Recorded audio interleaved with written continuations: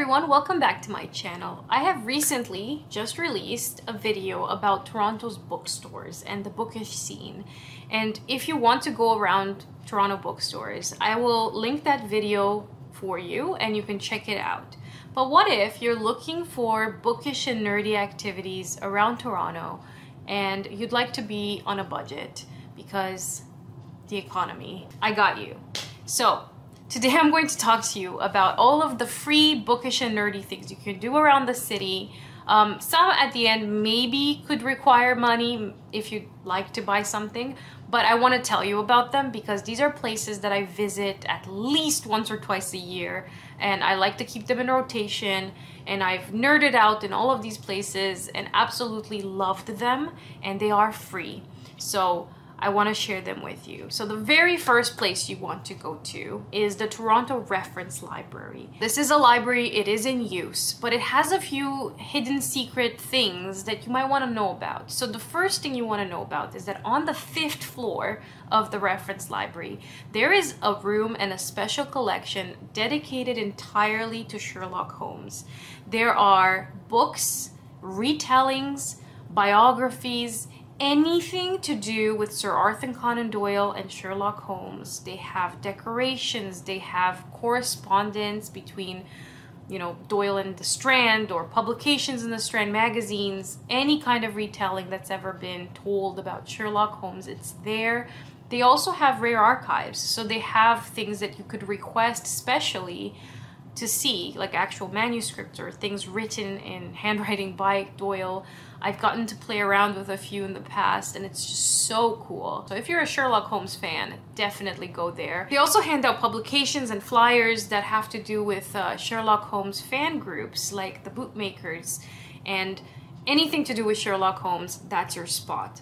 Downstairs, you will also find Bookends, which is a very tiny used book shop, but they sell books for like $1 or 50 cents. Like you're looking at cheap, really cheap books. And they have classics, they have some hidden gems, really nice staff, but it's worth visiting. And the third place you want to look at in that library is at the downstairs area where the Bookends is. There's always an exhibition going on, and those exhibitions are incredible. They take months and months of planning. Currently, the one that's on right now actually features some books from other rare book libraries and other collections around the city. So it's kind of got a big amalgamation of cool things happening around the city and its history. So it's really cool to check it out. But every single time in the past, it's had extraordinary things out on display. Totally worth seeing. And even though the lights are sometimes off, once you enter through the doors, the lights turn on. So don't think that it's closed. It's always open if the library is open. So absolutely check it out. It's so cool. The other thing that you might want to look out for at the Reference Library are the lectures that they have on. So they always have visiting speakers and visiting authors. And if you want to read the book in advance and then go to see them speak, it's always free, and it has great community kind of vibes. I don't know. I love it. I would go there anytime, every time. One of the best places in the world. The second library branch you want to check out, this is the Lillian H. Smith Library. So this is on College, at College in Spadina. You will recognize it. But there are two amazing things about this particular branch. The first one is on the 3rd floor. You will find the Merrill collection of rare science fiction and fantasy books. Now, when you enter in this space, if you do want to use it, you do have to put your backpack in a locker, and it's a rare book library, so you have to treat it like that. But you can request books from the back room or the archives where they have really rare science fiction and fantasy books, and they'll have anything in there. And they also have little display cases out in the reading room, and they'll have an exhibit. It's been eye-opening. I've seen one on Terry Pratchett, I've seen one on women sci-fi authors, I've seen so many art and artistic designs of science fiction and fantasy. It's such a great space, but it's worth seeing. And the exhibition cases, and if you want to take out things from the back room, it's really great. Just make sure you correspond with the librarian on site beforehand if you do want something retrieved for you. And the second really cool place in that building is on the 4th floor, which is the Osborne collection of rare children's books. And that is, wow. Like, the books that they have up there, the exhibitions that they have year-round are so amazing. And you'll find things like really teeny tiny books written for children, or really rare books like the first illustrated children's book, the Orbis Pictus, and illustrated things, Canadian literature for children. And the exhibitions often rotate as well in that space, and you'll have things like just books about bears or fairy tales and retellings, and there's combinations of rare books and art. A lot of people don't know that this exists. So if you find yourself there, go on the 3rd and 4th floor of the Lillian H. Smith, and you will be amazed. Super worth going to. And I know this because every time I have a friend visiting from any other country, those are the places I take them to, and they're free, and it always blows their mind. So go to those places. Now, a lot of tourists or people, when they hear about cool things to do in Toronto, they hear about Casa Loma, and it is incredible. It's a beautiful building. It is a bit pricey, but it's worth seeing, and it's got history and charm. But right next to it is an overlooked space, and that's the Spadina House Museum. So this was named after the Anishinaabe word for highland or ridge, and it's where the place is. This mansion used to belong to the Austin family, and the reason I call it bookish is because if you kind of enjoy like Downton Abbey and kind of books about upper class, lower class, or even Lady Beaton's book on household management, I don't know, I find bookish people are usually into that kind of TV show or vibe. You might really enjoy this museum. It is free. You just have to let them know when you plan to come to visit so that they could book you a spot, just so that it doesn't fill out. So it might be more popular on some days, but if you do go, it's absolutely free, and you get to experience a very intimate tour. They have a tour guide that takes you around, and it's usually about 45 minutes to an hour. And you get to see really cool vintage things. The kitchen is really great, and it has all these old kind of vintage items on shelves, and you get to see the lifestyle of someone very different. It is like Toronto's Downton Abbey sort of feeling. So you have the servants' quarters and the main family quarters, and what's happened over time. And you have a lot of the history of Toronto as well in there, especially at the beginning where you watch an introductory documentary before the tour begins. It's so worth your time, and the people there are incredible, and they're knowledgeable and so friendly and kind. So it's definitely somewhere I would recommend you go. And on a similar note to this one, further down south, across the street from the Eaton Center, or around that area, is the Mackenzie House. So this is the house that belonged to the politician and mayor of Toronto, William Lyon Mackenzie. And he was a very controversial figure. He was also in exile. And this particular place is good for you if you're a bookish person, because one, you will learn a lot about the history of Toronto specifically.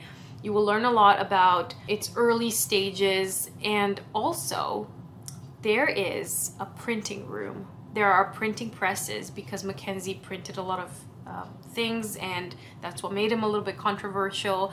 And you can even do demos where you get to print your own things on old-fashioned printing presses, iron presses. You might even get to put your own name in there and print it out and do kind of activity.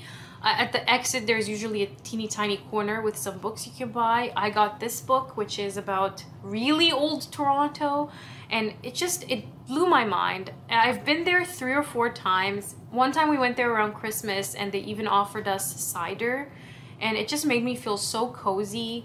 And it's got these old vibes to it, like you have really old crickety stairs and beds that are kind of tied together in the old-fashioned way. And there's even a wreath there made entirely out of hair. So a lot of fun things you can do there, and it's free.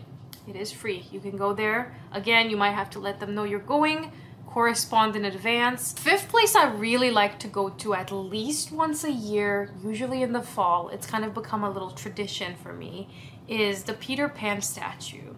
There is a statue at the intersection of Avenue and St. Clair. It is kind of in a gated place, like outside of a building, but it's a statue that was raised in honor of a high school nearby that performed Peter Pan in the 20s, I think. But it's so cute and it's so beautiful, and I like it because it gives me a direction. Like I have a little pilgrimage that I need to do and a destination. So I choose this spot just so I have a place to go when I want to take a really long walk. And it's so beautiful. It's got little details like squirrels and fairies, and it's just something bookish or book related, and it's a little bit hidden. Not a lot of people know about this spot, but it's beautiful and it's free. You get to go and you get to enjoy it. Okay, so this place that I'm going to mention, you do have to be respectful and careful, okay? Because it's generally more restricted in many ways. So this is the Thomas Fisher Rare Books Library. It's at the University of Toronto. It is the front of the giant Robarts Library building. And I'm mentioning this because I was a student there for so many years and so many people didn't even know it existed. Now, the books themselves, you do have to go through a very particular process to request and to look at. So that's, you know, a bit more of a hassle, and you have to work through it. And obviously the staff there are working. So if you do have special requests, it takes a bit of a process. But it does say online that it's open to the public. And it is specifically at the entrance. When you walk in, there's always an exhibition on. And these exhibits are amazing. And when you walk in, you also get to look up and see the library. And it looks like what Belle sees when the Beast is like, open your eyes, look. It's so beautiful and incredible. And it's honestly Toronto's greatest treasure. Seriously. Like, it's the most beautiful space you'll be in. And it is free to see the exhibit at the front and to see the space. And if you do have further questions, there's staff there. They're very friendly, very smart. A lot of the people there are incredible. This is open during the week. It's not open on the weekends. And you want to be careful. And, you know, it is kind of a U of T academic community, so you want to be respectful of the students and of the space. Seventh place is kind of literary in that L.M. Montgomery lived in Toronto for a brief period of time, especially near the end. And if you're at Jane Station and you go slightly south, there is a park named after her, and her house, which she used to live in around there, has a plaque in front of it.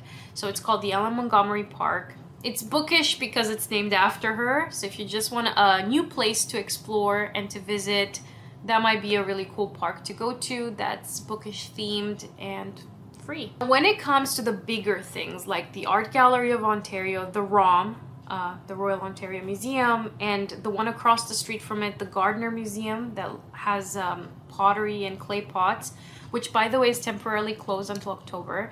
And then there's a textile museum. All of these places, which are very, very popular, have an occasional day of the month that they're free. I'm not going to say it out here just in case they change it, but you can look up on their website when it is free. There are sometimes like one day in the month or one day during the week or in the evenings on a slower day. They do have free events, but a lot of people don't know that if you go to the public library, like the Toronto Public Library, and you have a library card, there are ways to get tickets to these places for you and your family for free at any time. But you do have to follow some rules. So you have to talk to the librarians at specific branches. There is a limitation on how many times you can request things.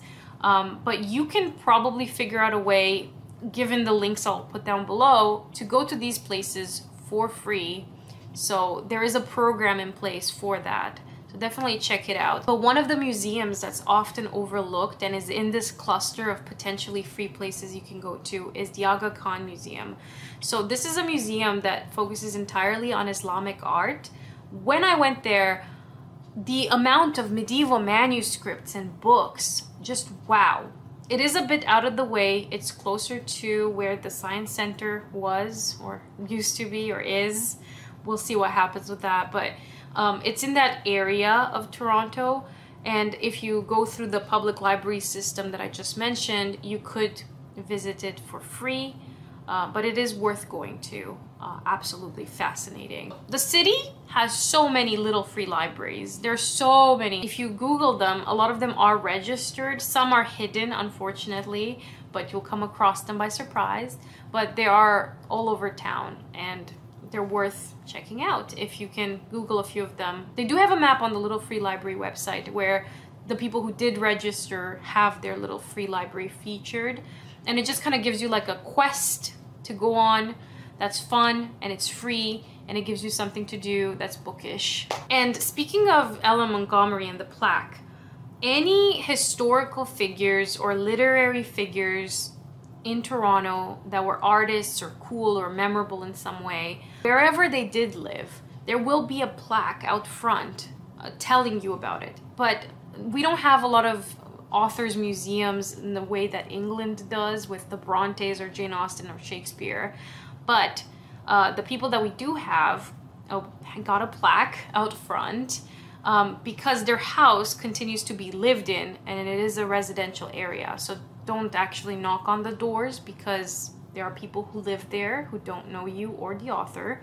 But you can take a picture of the plaque out front, and you know, it's kind of like another fun pilgrimage. And there is a website, which I'll link down below, which will tell you about all of these plaques. Like Cabbagetown is great with these plaques and artists and really cool historical people, and they have a registry of like all of the places that you can find all these people, and the cemeteries as well. If you want to see their final resting place, is another kind of tool you can do with pilgrimages on dead authors or dead writers or artists in Toronto. Okay, so the last two things I'm going to mention are technically places that are not free.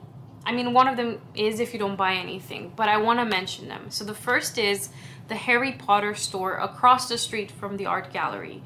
So if you cross the street from the AGO and you go down some stairs, there is a Harry Potter store. Everything in there is Harry Potter merch, Harry Potter books, anything to do with Harry Potter, the Four Houses, anything at all. It's all in there. It's magical just to walk through. You don't necessarily have to buy anything, but it's absolutely stunning, and it's worth visiting if you are interested, and if you just want somewhere to go and visit. You don't have to buy anything, just saying, it's there. And the last thing, which is a bar/restaurant in the Village on Church Street, and it's called Stormcrow Manor. And this place is completely designed and decorated for the mega nerds. Everything. There's a big bust of Cthulhu, there's monsters, there's a Mary Shelley Frankenstein kind of lab where they serve alcohol. There are movie references everywhere. The stairwell has lights from Stranger Things with the alphabet. Like, everything in this place is so magical. The menu is magical and makes references to bookish things. It is such an ultimate book nerd place to go. And I guess if you do go in, you do have to buy something, whether it's a drink or a meal, but it's so worth visiting. It's so beautiful. It's wonderful. Like, just go. It's magical. I'm sorry that the last two things do kind of require some pay, but overall, if you go to any of the places I mentioned, usually they should be free, and I'll link down below all of the information you need to know if you do want to plan a visit. But these are some of my favorites, and I hope you enjoy being your bookish, nerdy self in the city of Toronto. Bye!